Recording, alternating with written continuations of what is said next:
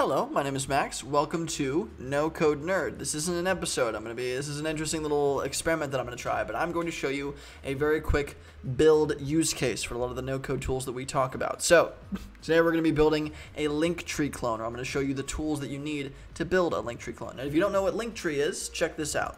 So, this is LinkTree. LinkTree.com/entrepreneur, right? This is what it built for me.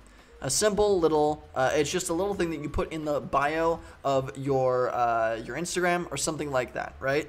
Like, for instance, I have my Twitch, I have my website, I'm going to have how to market your info product in the beginning, a NoCodeNerd list tool, something like that, right?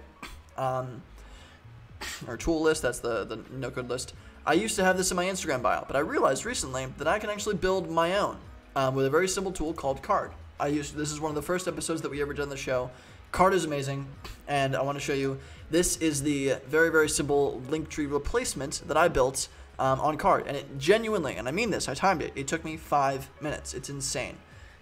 All I did is I went into Card. I added some text and image. I made a circle. I added my little image there. I added some icons and added my links. I added a bunch of special buttons, and I can customize this as much as I humanly want to. I was able to make it a dark background, make it really smooth. I had a dark background in the last one, but I was able to customize it even more.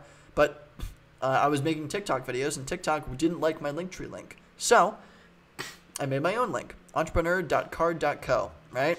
For free, very simple. Didn't have to pay anything. I was able to make it in 5 minutes on Card. I'm happy to show you how to do that, but I just figured I'd show in this case kind of a use case. I would love your feedback.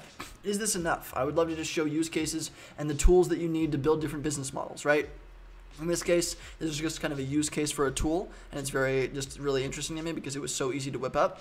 But if you want me to do full builds, right, like I would show you exactly how I would build something like this, let me know, because I'm also happy to do that, but I would need a lot of incentive to do that because I would have to buy some of the tools and go through the entire process. So check out Card if you want to build something really simple, or a really simple little website, or just a little link that you can put in your bio of your Instagram or your TikTok or your LinkedIn, right? Check out Card and give me feedback. Was this episode helpful? What do you think we should improve? What do you think I should build next time? Give me a business model. I'll see you a little bit later.